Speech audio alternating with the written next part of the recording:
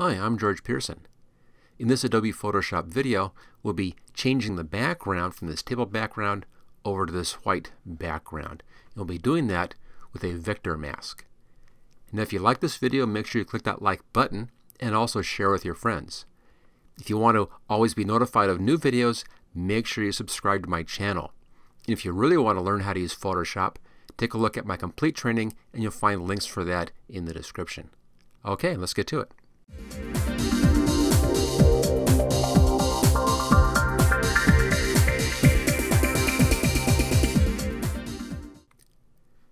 There are several different techniques you can use to change a background or remove a background, things like that. It really depends upon your picture, depends upon your subject matter, which one is the best way to go. Now, something like this with a nice hard edge, geometric shapes, this is an easy one for a vector mask. Also, a nice thing about vector masks is you can go back and you can adjust or change them very easily by going to the path. You see there's the vector mask right there, still included as a path. Okay, let's see how this is done. First off, let me just get rid of that sample layer up here. So here is the original. If I hide that, there's the original picture. We'll be just doing a little bit of value adjustment first. We'll then come in and add in a layer mask. Let me disable the layer mask. So we'll lighten the picture up so that the cup is good and the saucer is nice. We'll then add in this vector mask, and that will then give us this nice image. Then simply bring in a different background, and there we go. There is our image on a clean background. I've also tossed in a little drop shadow in there.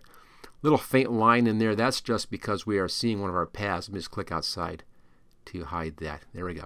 Okay, let's go ahead and see how this whole project is done. I'll start off by just closing this down, and then I'll reopen my original picture right here. Now I have this, a link for this on my video support page. You'll find a link for that, of course, in the description, so you can download the same image if you want to. Alright, let's go ahead now and make a vector mask for this. Now we'll be using the pen tool right there. And when you're looking at these kind of elliptical shapes, all you need here is basically 4 points. A point here and a point here, and a point down here, and then one up there. But that's hidden. So what I'll be doing is a point at this intersection right here, then this point, that point at this right here, point at the intersection, and again we have a curve here, so I can do a point right there, and then a point here, here, here, and so forth. And just again, same thing here, we have an ellipse up here, so I like having points at the wide parts of my ellipse. So right here and then right there that we need. So we'll start off right down in that position. I'll zoom in so we can do a nice clean one here. There we go. Grab the pen tool, and right in the corner I'll just click on that one. Now it's basically straight up here, so I'll take it up towards straight, and you can see right about here. I'll then click and pull, and that gives me a curve line segment. Now let's just roll down and move this image over a bit to get to the top right here, and again I'll just click and pull on that. Don't worry about this, we'll come back and we'll fix that in just a bit. Let's get the one on the right hand side now. It'll be right here. Click and pull, so it gives you curves. It'll kind of curve right down over to here. So I'll click and pull there, and then just click at that point down there. That's basically straight. It actually is a curve, but it's basically straight in our view here. So let's leave it as straight. Click there. That's a curve. We'll fix that in just a second. This is a straight, so I'll click here and click and drag there. Click and drag over here, and then just a click right there. Again, don't worry about those yet. We'll fix everything after we have our points in. So I have a point here. I can do a point right down here. Now because I'm going to, a different kind of a curve here, I'm going to put one more in the middle, just make it easier. Click and drag, and then I'll click down there. We can convert the points to curves and curves to points. Now here's the bottom plate curve. There's the furthest out on the right hand side, so right here I want one. Click and pull right there. Let's find the bottom of the plate. Just kind of move things around. Okay, there's the bottom, so a click and pull Notice I kind of came in spun there. I'll just spin that around so it's the right direction. Let's find the left hand side now. That's over here somewhere. Right about there. Click and drag on that one. And then come back up to our starting point and just click on the starting point. And that closes that out. Okay, we can now back out just a little bit. Hold the Alt key there and just back out just a touch. So here's our two control handles. I'll now switch over here to the direct selection tool right there.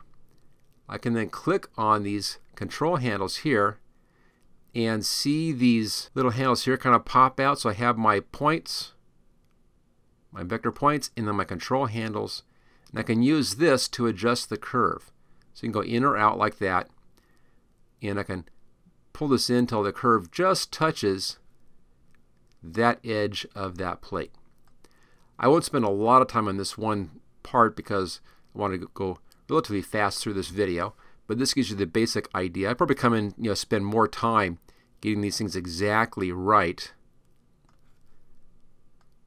Yeah, let's pull this one out. But it's pretty easy, as you can see, to come in and then get a real nice clean curve on this. It is a real close match. Just a matter of moving these control handles around until you get what you want. Now if you move one, you may need to come back and readjust the other one, kind of work them back and forth a little bit and edge your way in to a perfect shape. But that looks good. Let's come down here. This one's way off, as you can see. So I'll just grab this one, pull this one straight out. That pulls my curve out. And just come right against that edge. Now up here our control handles are in pretty tight. I'll just grab that one and pull that out until it matches. So I'm pulling this out here so it's out far enough. I'll have to come back now and pull this one in a little bit. So it's a bit of a seesaw approach, working one out and one in until you get just the right amount. They'll be about the same size if everything is perfect. If the perspective is perfect on your photograph, if the plate is perfectly round, some of those things, but things are never actually perfect, so they won't be exactly the same length. You can't judge by that. You'll have to kind of eyeball it a little bit and get them exactly where you want them. Okay, that's pretty good. So now move up here. Now in this one we come into a straight right there. I'm going to pull this out a little bit, and that will give me that bit of a curve. And then right here we have our two handles. I can pull these out to get the curve for that handle of the cup. This one's kind of funky looking, and that's because of this. Now notice if I move one in, the other one spins up there. I can fix that by holding the Alt key down and then grab that one with the Alt key held. I can then move that separately. So let's pull that down here so that one's kind of a straight, and then I can adjust the top separately from that. Same thing over here. I'll hold the Alt key down and pull that one in so that line is straight, and then I can work this one separately. And that's pretty good. Now down here I need to have a little bit of a curve in here. I'm not seeing it, so you need to put one in. I'm going to go over here to the pen tool. Come here. Now don't click with the pen tool yet. Hold the Alt key down, and notice I get this change on that cursor in there. Little kind of a little pointy thing.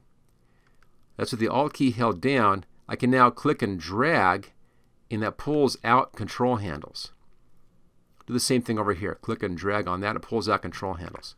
Okay, back to the direct select tool, and let's now work these control handles. I'll pull this one in so it's straight right there. Down here, hold the Alt key down and grab that one so I can move that one separately. Same thing over here, hold the Alt key down, move that one separately, and I can now use those handles in here to give me that nice little small curve and a little adjustment right there. That's good. Let's now move around. That looks pretty good there. That's not too bad. Just needs just a little bit of a tweak. Now this is in quite a bit, as you can see, so I guess we can see both of our handles. They're right there. I'll pull this one up And let's pull this one out and go back and forth just a little bit until I get the curve where I want it. Looks like right about there. Most of the time is actually spent doing this, coming in and adjusting your curves. Getting your curves exactly the way you want them. The nice thing is, though, it's real easy, as you can see, to come in and actually make these kind of adjustments. And again, this is why I like using these path tools to create this kind of a mask, this vector mask, because it's real easy to get a very nice clean selection matching one of these more regular shapes. Okay, that's good enough. I think I'd probably spend a little more time on this if I was doing this one for a finish, but this is real close, so it's good enough for this video. Let's now just back out. I'll just fit on screen. So there's the basic path, as you can see, in our control handles. If you go up here to the paths, you'll see there it is as a work path right there. Okay, now all we have to do, I'm going to first make a copy of this layer, and I'll hide that. That's just a habit I get into. I always work on copies and not the original. Now I'm on the direct select tool here, either this or the pen tool, either one is fine. Right click inside of the path, and at the very top, create vector mask. And the other kind of mask you could do down here is make a selection and then use that selection to make a layer mask down there. But we'll just skip all of that and go right to create vector mask and choose OK. There's the vector mask. There it is clean with a nice clean background. Now another nice point about this is I can go back to the paths up here, and notice I now have a new path. Background copy, vector mask. This is the vector mask for this layer, which is the background copy. That means that I can go up here to my paths, I can select this, and then actually change or adjust the layer mask by adjusting the path in this path. Here's our path for the layer mask or the vector mask. So I have a lot of control on this for adjusting and fine-tuning further on down. Okay, but there it is. There we have now just removed that background by using a vector mask. Now if you're still seeing the path like this, just go up to paths, click outside someplace, and that then hides the path. Okay, back to our layers again. Let's now adjust our values. I'm going to show the background again. Here's our background, original background. I want to adjust the values of the cup. It's just a little bit too dark. Go back here to the Move tool, just a habit of mine. Let's put an adjustment layer in here. So Layer, New Adjustment Layer, Levels, my personal favorite. Use Previous Layer to create clipping mask. Check that. Choose OK. We now can adjust this and brighten this up a little bit. Right here with this little slider control. To the right darkens, to the left lightens. I want just a little bit lighter. Now notice as I go lighter, I also lose some contrast in the darks. So I'll pull the contrast back by pulling the dark side in a little bit, just a touch. Doesn't need much, maybe 5 or 6, just a little bit. So I've lightened up the midtones, which also lightens up the lights. There we go, just a little bit brighter looking. And we've kept our darks looking good by bringing the darks in just a little bit here, just a touch. This is really, eyeballing this to get just the right settings. It's a personal preference. We've added in a little bit more contrast by bringing the darks up. I can also bring the lights up a little bit here. Adds a little more contrast on the light end. Just giving the picture a little bit more of a punchy look to it. All right, let's close that down. Can now check that. There it is before, after. I think that looks much better. Now for our white background, all I need to do is put a new background here on top of this background. So new layer, there it is. Here's white in the foreground. Go to the paint bucket and paint. Fills it in, there's your white background. Of course, you also could do, if you wanted to, layer, new fill layer, solid color, and do white that way, another way of doing it. Several ways of making a white layer. One last thing I want to do here is I want to have a little bit of a shadow on this, and I'll do that with a layer style. So layer, layer style, come down to drop shadow. It's kind of off to the left-hand side. I'm going to move this here to the middle, which will be 90 degrees, straight up and down.